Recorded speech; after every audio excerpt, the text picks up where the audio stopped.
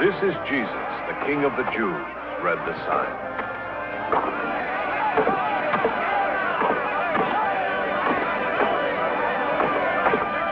And it was on Golgotha, at the third hour of the day, they crucified him.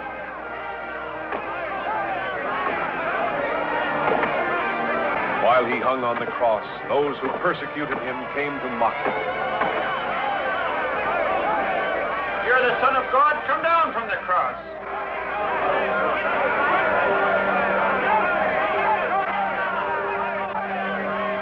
Father, forgive them, for they know not what they do. You are the Christ. Save yourself. Save us. You not fear God? You who are condemned? You and I are condemned justly. We have received the due rewards of our deeds. But this man, he has done nothing wrong. Jesus, Lord, remember me when you come into your kingdom. Verily I say unto you, today you shall be with me in paradise.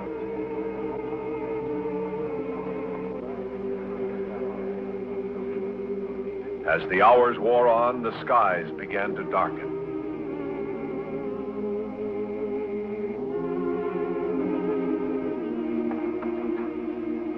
He still lives.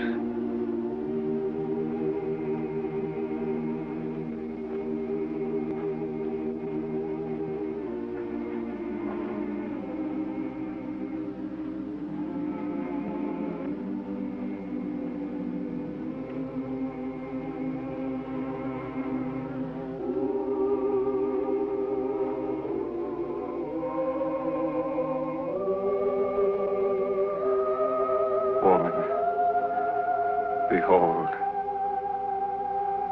thy son. Behold thy mother.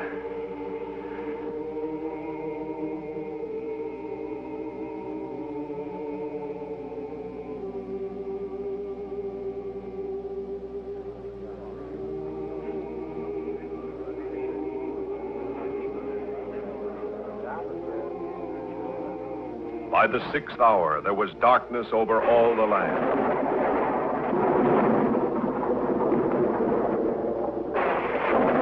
The 7th hour passed, and the 8th.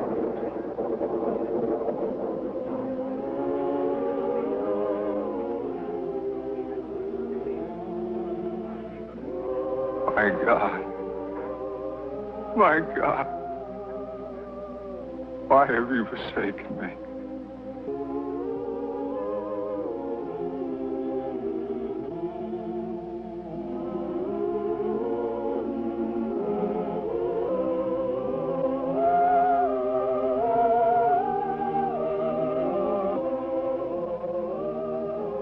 I thirst.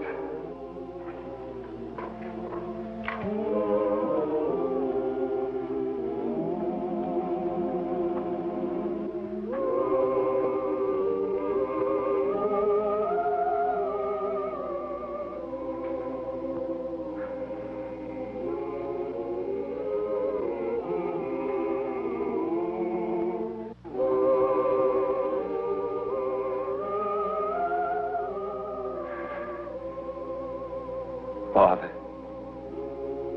into thy hands I commend my spirit. It is finished.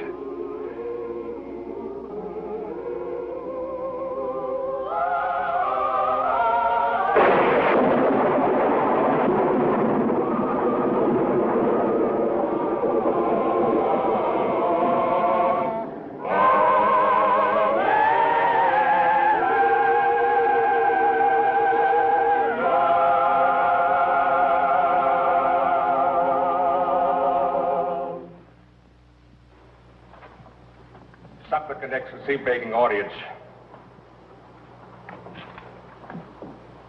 The man Joseph, an honorable counselor of Arimathea. Well, speak up. What is it you wish? The body of the man Jesus, that I might give it decent burial.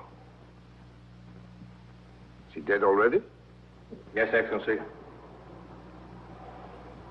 Are you related to him? No, Excellency. One of his followers who cried him king? No, Excellency. But you are a counselor and a Jew. Yes.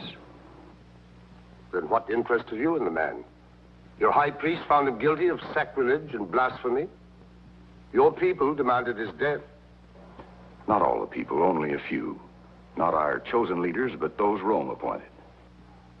You speak with great daring. I speak what I believe, Excellency. The Nazarene was a kind and gentle man, a learned teacher, a man of truth. Such men I honor as best I can. I have a tomb, my own, new and unused. If Your Excellency would permit, Let him have the body.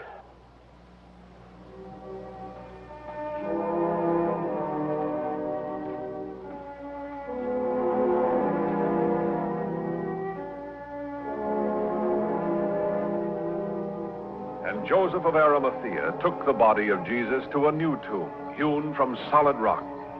And two women watched, Mary, who was the mother of Jesus, and Mary, who came from Magdala.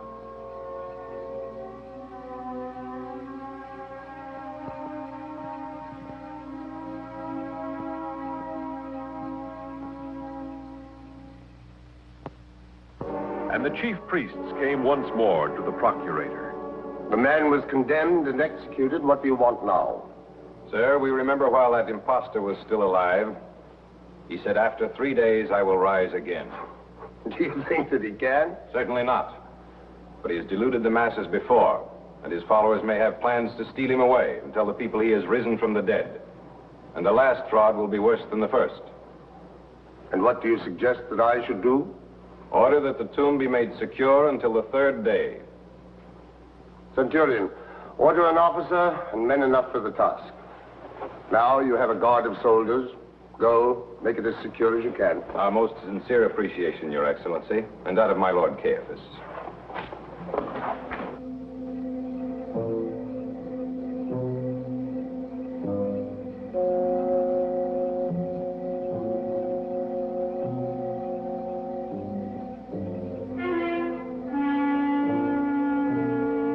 The tomb was made secure to the satisfaction of those who had demanded.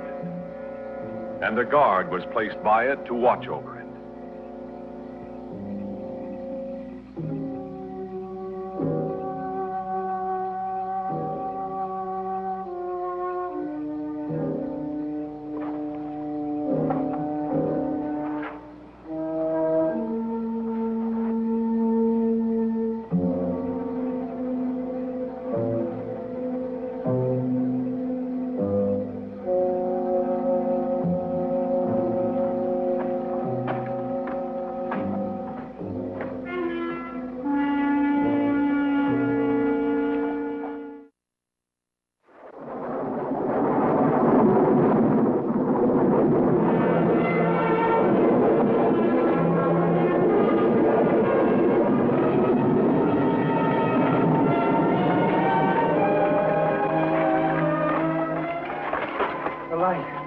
Man, pull yourself together. You tremble, that was all. Oh, no, the figure. What figure? I don't know. One with shining robes so bright, I was dazzled. Then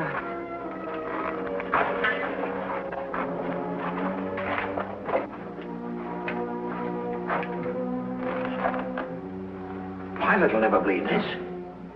You'll have to. But all your men tell the same story. Get them ready. I'll go with you. Perhaps I should leave one or more of my men here. To guard what? An empty tomb?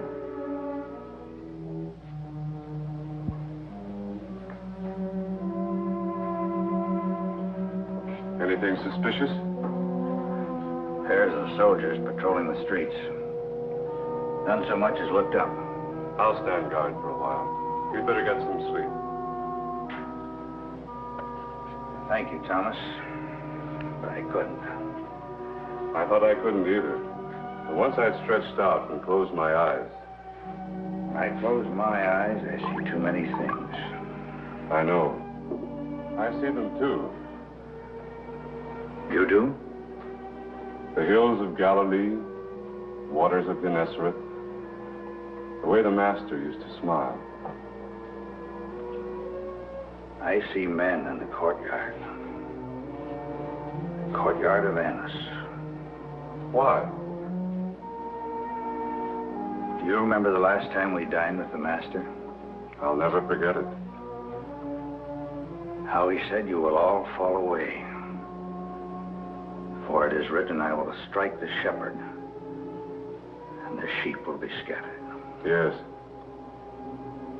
And I told him that even if all the others deserted, I would not. You remember what he said then? I'm not sure I recall it. He said this very night, before the cock crows twice, you will deny me 3 times. And I promised him that even if I had to die with him, I would never deny him. You tried to prevent his arrest. You were the only one who followed when they took him away. Yes, I followed. To the courtyard of Annas. The gate was open, and I went in and mingled with the guards. So you told us. It was a daring thing to do. I didn't tell you all that happened.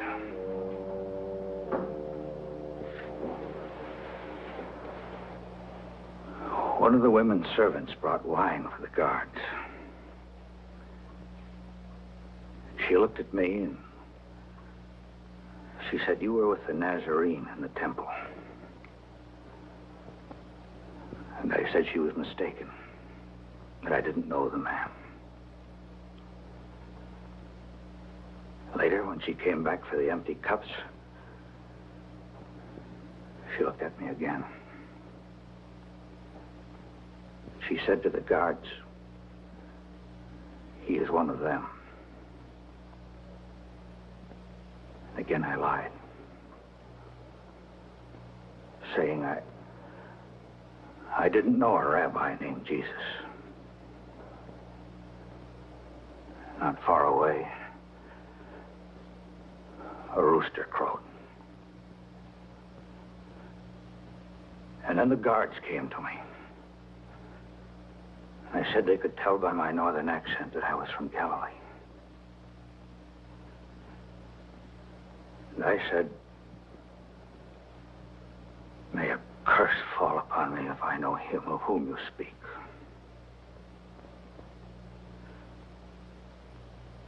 And the words were hardly out of my mouth when the cock crowed a second time.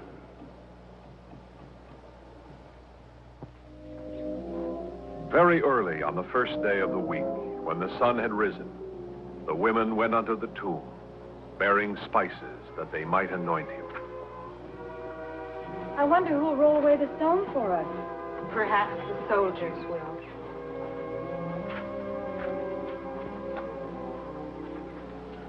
Look!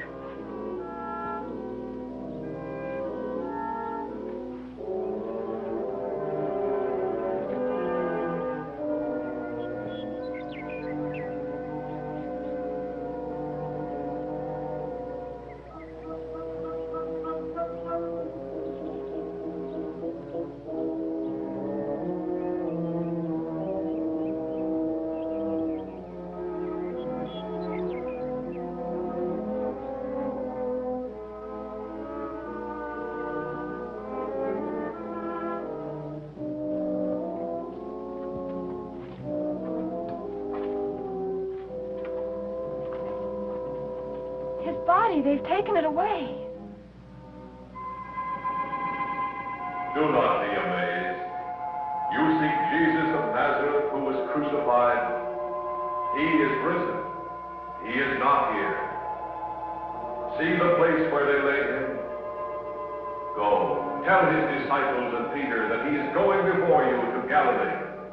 There you will see him, as he told you.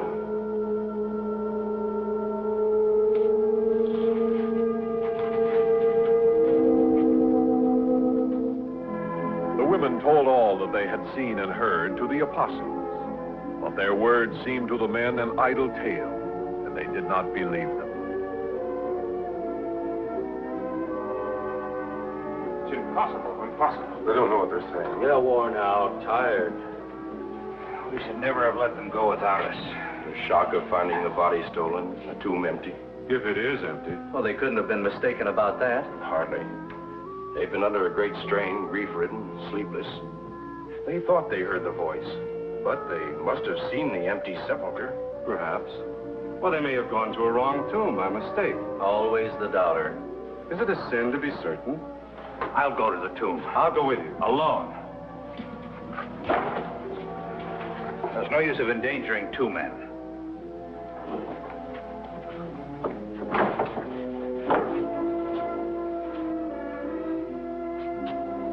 If only what the women thought they heard could come true.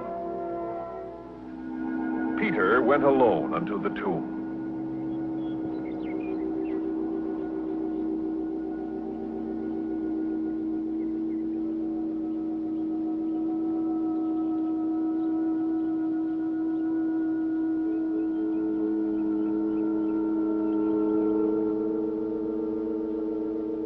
Looking in, he saw the linen cloths by themselves.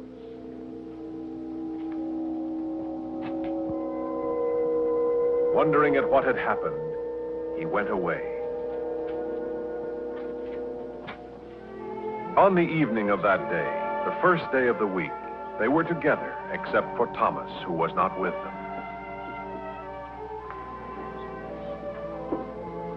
The authorities are seeking us. They'll be guarding every gate. I know of the roads to Galilee. Well, we could go one or two at a time, mingle with the crowds going home from the feasts. And if one was caught, they'd comb the city till all the rest were found. Yes. No, we'll stay here until they relax their vigilance. Oh, I agree. No, Yes. I still think that we ought to... Well, that's my suggestion. If any of you have a better plan. Peace be with you.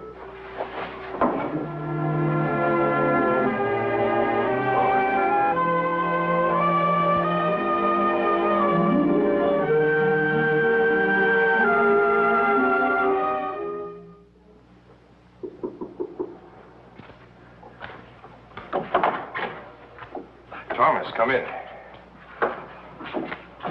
We've been waiting for you. Did everything go well in Bethany? Yes, I gave our farewells to Lazarus and his sisters. Told them of our plans. Good. Lazarus wanted to come back with me. You didn't let him. No, I told him that his name was too closely linked with the Master's, that he should stay away from the city. You did well. He insisted he's coming early tomorrow, with the merchants bringing their goods to the markets.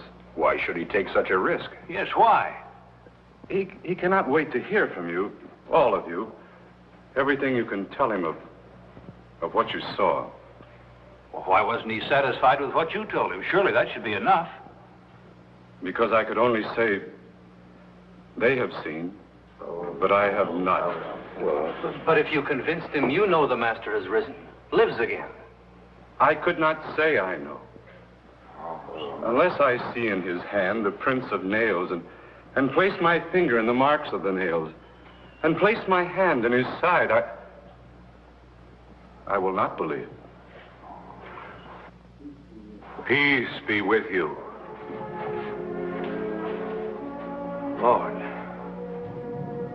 Thomas, come to me.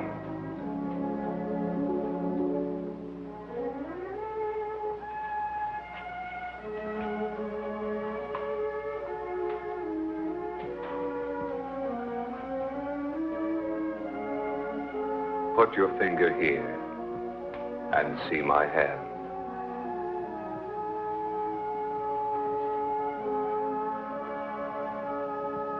Put out your hand and place it in my side.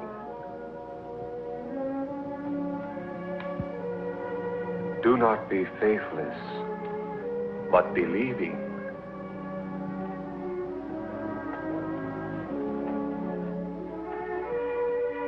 My Lord and my God. Have you believed because you have seen me?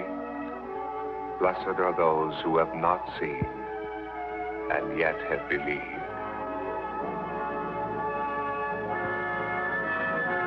For God so loved the world that he gave his only begotten Son, that whosoever believeth in him should not perish, but have everlasting life.